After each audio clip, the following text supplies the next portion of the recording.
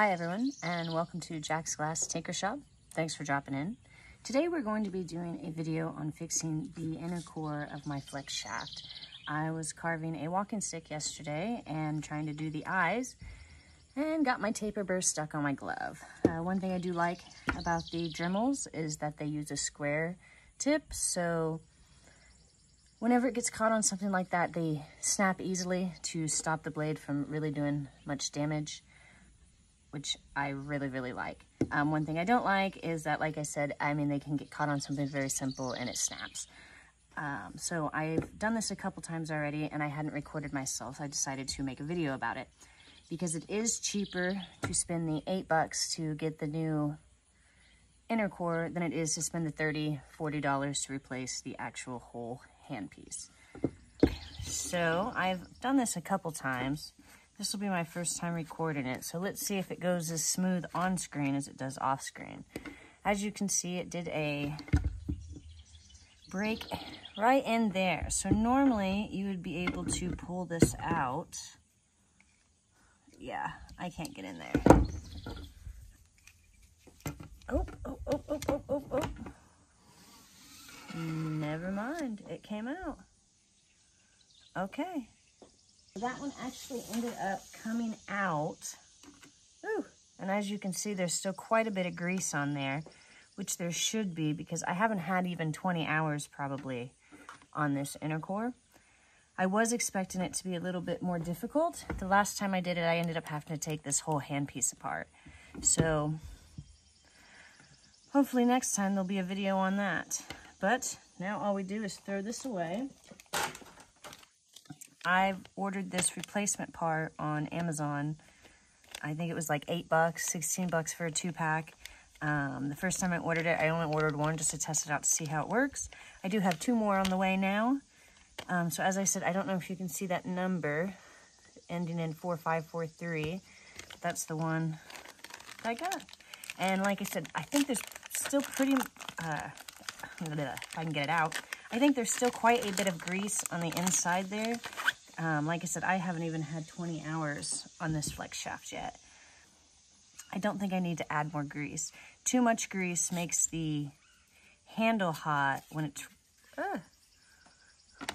makes the handle hot whenever it's running. Okay, so now we need to get that out of there, which is pretty simple.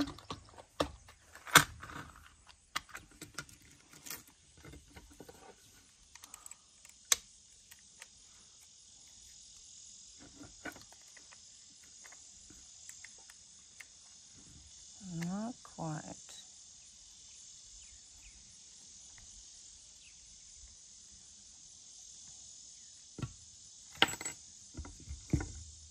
Oof. And there it is. Snap that sucker right in half. It's a safety mechanism. That's why I prefer these over the circle ones, so that if they do get caught or something, they shut off. It's like a self-shut off. It's pretty good. Pretty good. Okay, so let's get her put back together.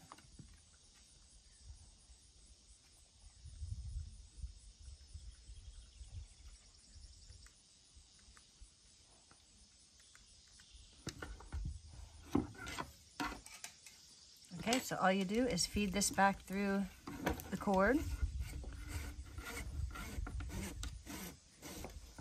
Straighten it out.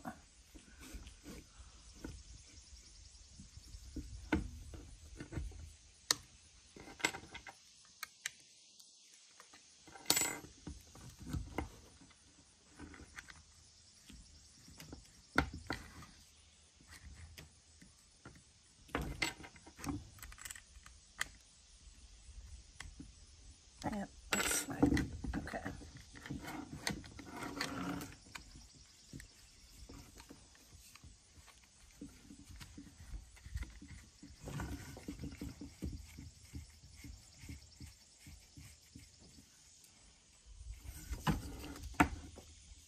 All right, now let's test it out.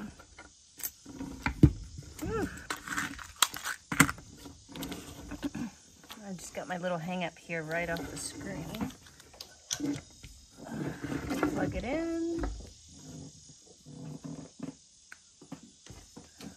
And let's see. There we go.